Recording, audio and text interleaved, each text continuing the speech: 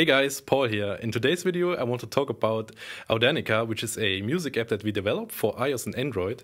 And I also want to show you how you can use it in a professional music production workflow as a MIDI controller. So have fun. So what are we going to do? I would like to show you the most important details of the user interface of the Audanika. But first of all, look in the video description. There you will find plenty of more videos, and also check out our other social media channels for more content.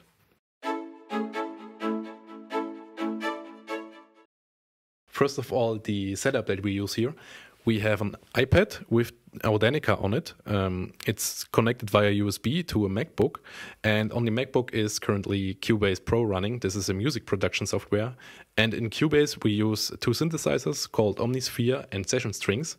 And if I press now on Audanika, then they will receive MIDI signals from it, and this will sound like that. And if you want to use a Windows PC or an Android tablet or phone, then you can also use that. If you don't want to use the MIDI feature of the Audanika because you don't have a laptop laying around or something like that, then of course you can also use the internal sound, and this will sound like that.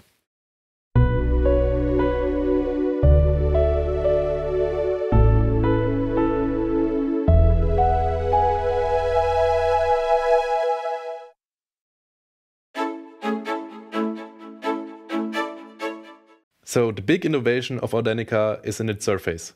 You can play bass, chords and melody at the same time in a very intuitive way, and I will show you how you can do that. If you have a look at the whole surface of the Audanika, you will see it's split up in two sections. First, the darker section on the left side, this is called bass section, and it sounds like this. And the brighter section on the right side, which is called chord section, and it sounds like this.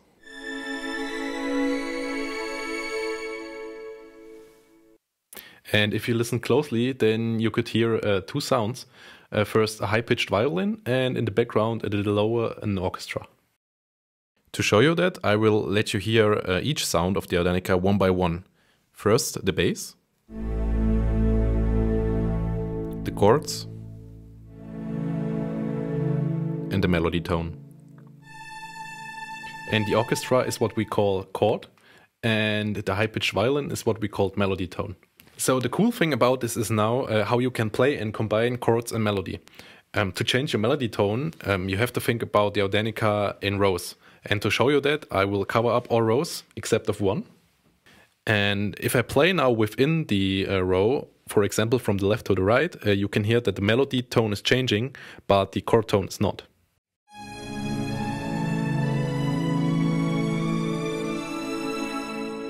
And it's nearly the same for the chords, but instead of thinking in rows, you will have to think in columns. To show you that, I will again cover them all up, except of one.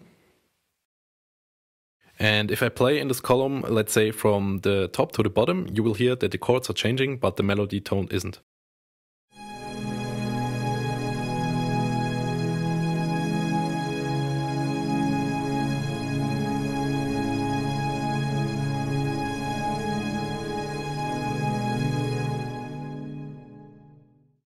And the best thing about this is when you now combine rows, columns, and maybe even the bass to create new melodies in a very intuitive way.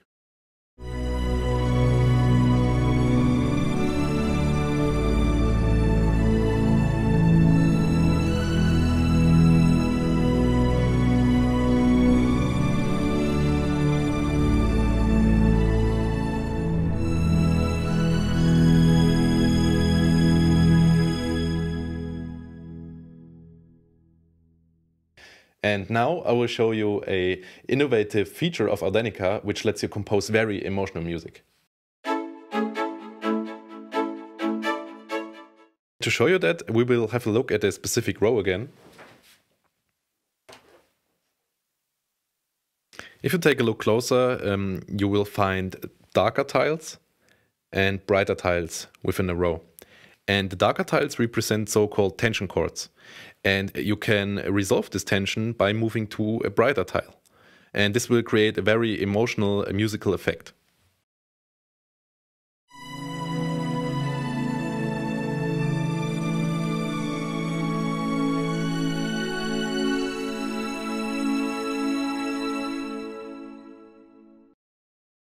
You can also increase this emotional effect. Therefore, have a look at our row again. You will find so-called dot tiles there. And they represent the end or the beginning of a scale, and they can also be seen as an emotional orientation point. This means if you want to play a melody that sounds more open, then you don't end on a dot tile. And if you want to sound it more closed and round, you end on a dot tile. To show you that, I will play the melody from a few seconds ago, which doesn't end on a dot tile.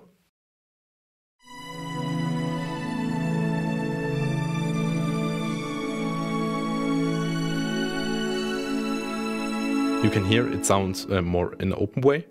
And if I play it now again, but end on a dot tile, you will hear it sound more closed and round.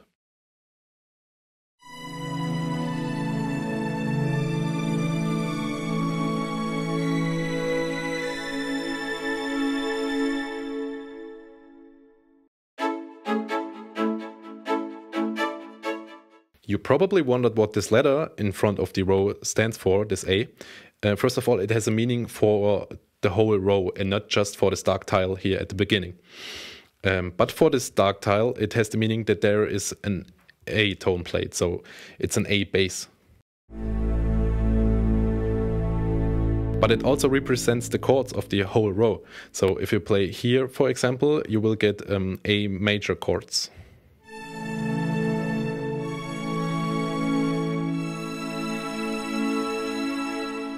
But it also represents the melody tone of the whole row.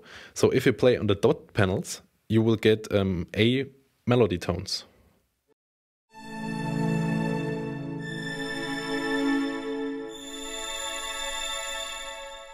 And the A also represents the name of the scale you can play on the whole row. So if you play from one dot tile to the other, you will get an A major scale.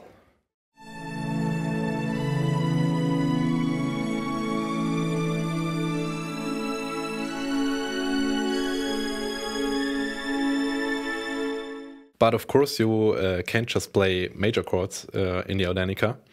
Actually there are 3 different types of chords, and to look at them we will have a look again at the whole surface.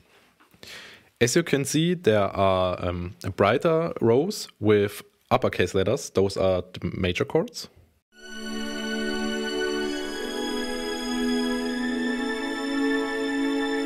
We have darker rows with lowercase letters, those are the minor chords.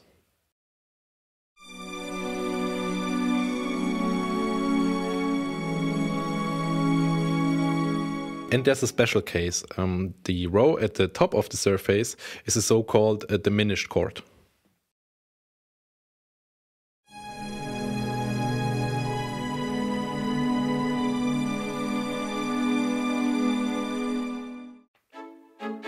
We went through all the important details of Audanika's surface now. And now you can take all those little pieces we gave you, put them together and create wonderful music. If you want to know how to create a song like the one that's currently running in the background, check out our channel for more Audanika secrets and also check out our other social media channels for even more content. And I would say bye bye.